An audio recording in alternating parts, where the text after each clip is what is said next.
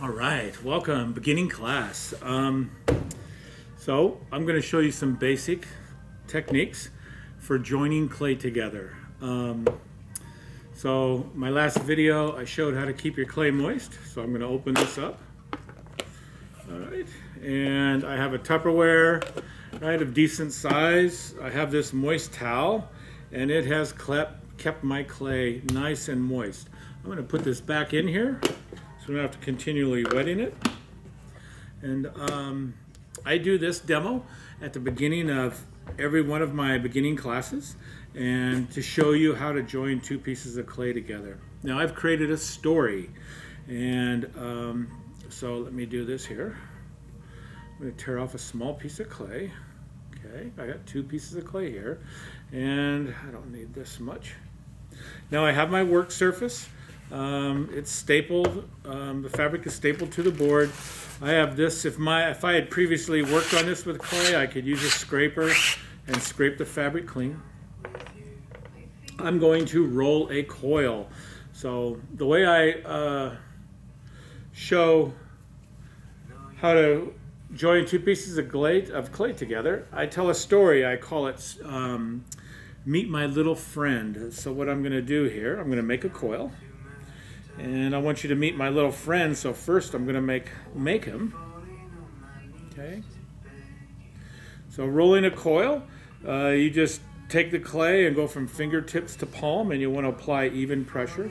If you're rolling a coil and it begins to flatten, a way to fix that is to tap and then roll again.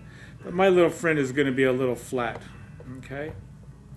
So this is going to be my little friend, and I'm going to take one of my modeling sticks and I'm going to sculpt a face. Okay, so this is my little friend, but my little friend has a problem. He can't get around. All I can do is go like this and go, come on, little friend, let's go. So what does my little friend need to get around? Of course, legs. So watch, I'm going to make him some legs. I'm just going to take this and I'm going to cut right down the middle. Okay, and now my little friend has got some legs. Okay, my little friend can walk. Okay, you know, you've been out in front of the school after school, and you know how busy it can be. So, and my little friend needs some help.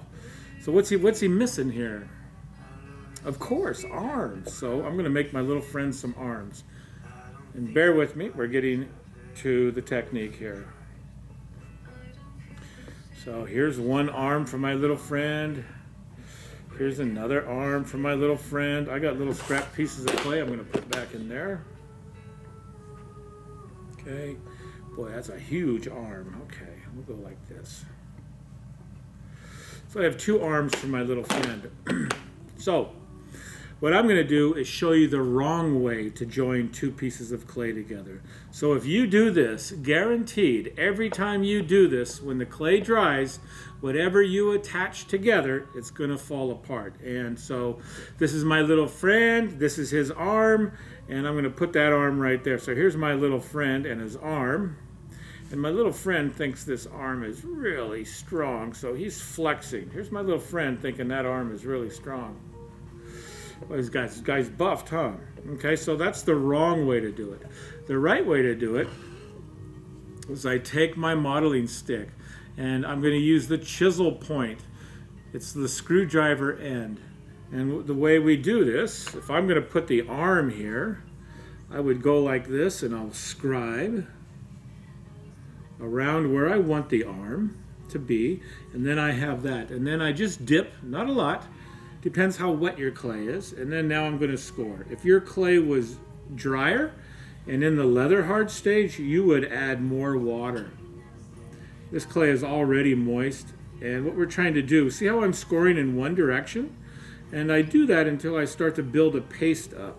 Now I'm going to do this. I'm going to score this. Again, if its clay is soft, you don't need a lot of water, but you do need to score. And I score in the same direction on both sides. And you know, people say, how many times do you score? It isn't really a number. You just keep scoring until the surface is totally scarfed up. Now, can you see that they're both going in the same direction? When I attach, I put the two pieces of clay together and I move it up and down, and it'll begin to lock in.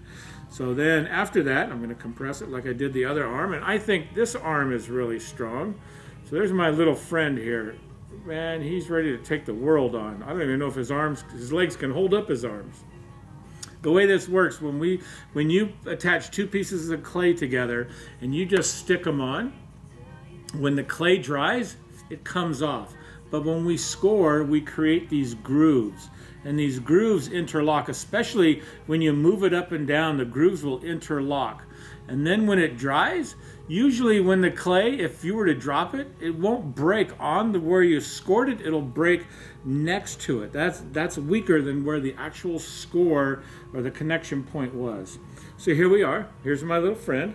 And I'm going to start to take my little friend for a walk. We're walking, we're talking, and oh my God, this arm came right off. But look at this one, right? It's holding all that weight. And that's really important.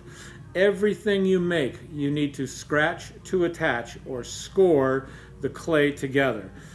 Again, depending on how much water is in the clay, will determine how much you're going to apply when you're scoring. Again, clay that's leather hard or really firm, you're going to have to score, add water. Score, add water. Sometimes you have to add water, let it absorb several times before you can start to build that paste up.